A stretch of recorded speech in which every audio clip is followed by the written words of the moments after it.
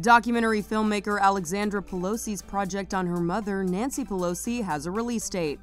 After CNN announced Alexandra had been working on a documentary about her mother last month, HBO revealed on Monday that the film titled Pelosi in the House will premiere on December 13th on HBO and HBO Max. The documentary was shot over the course of 3 decades. It will chronicle Nancy's time as a public figure from when she was first elected to the House of Representatives in 1987 until President Biden's inauguration in 2021, touching on her efforts to pass the Affordable Care Act and the COVID-19 relief package. After climbing the ranks over the course of her decades-long career, Nancy became the first female Speaker of the House of Representatives in 2007. Earlier this month, she announced that she will not run for re-election as House Speaker, but will retain her seat in Congress. Alexandra, a former network news producer, has worked on 14 documentary titles with HBO, including Journeys with George, Homeless, the Motel Kids of Orange County, and Friends of God, a road trip with Alexandra Pelosi. For more on this story and the latest news, go to THR.com.